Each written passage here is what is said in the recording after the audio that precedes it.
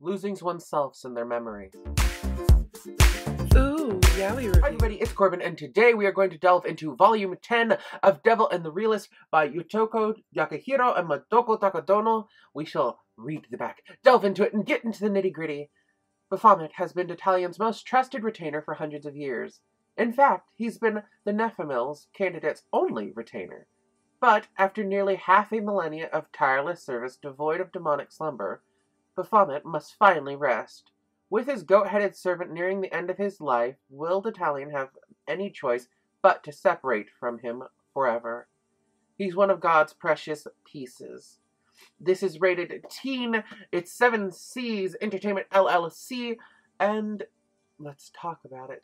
Right off the bat, it opens with a little side comic explaining a new character that's just randomly going to appear that we need to kind of have some history about, and a beautiful full-page cover art.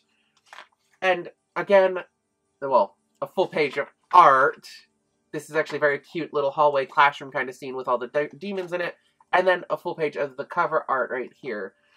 Now, the story picks up kind of where we left off with a sort of flashback explaining the history of how Detalion and his demon became companions together.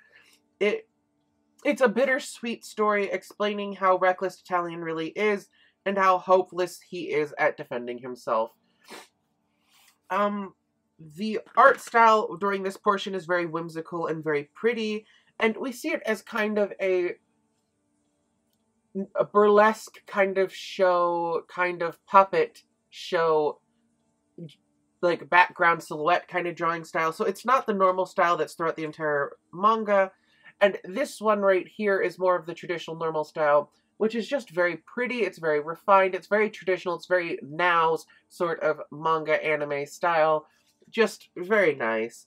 Now, we do start really getting more hints of back towards the yaoi subtext of Detalion and Solomon, where Detalion, well, plotline-wise, I'm going to plot if you didn't notice, where we start to see, again, that relationship blossoming and an explanation towards why, well, Detalion really loves Solomon, and why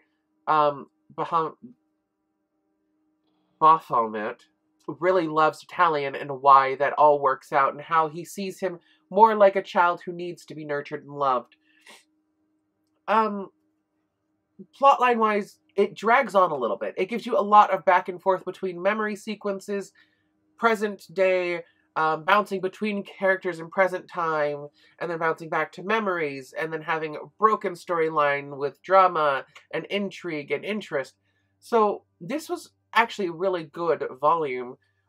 It took me less than 30 minutes to read. Not a problem in that regard.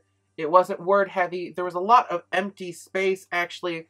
Like, for example, here, there's maybe 4, like, word bubbles, or plotline bubbles in general, and the rest of it's kind of just art, which I like.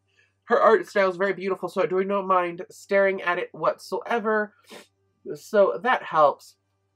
I did enjoy this volume. It does feel like it is another kind of just background exposition kind of plotline volume. So it's a kind of a filler, kind of not, because you need it to understand what's going on.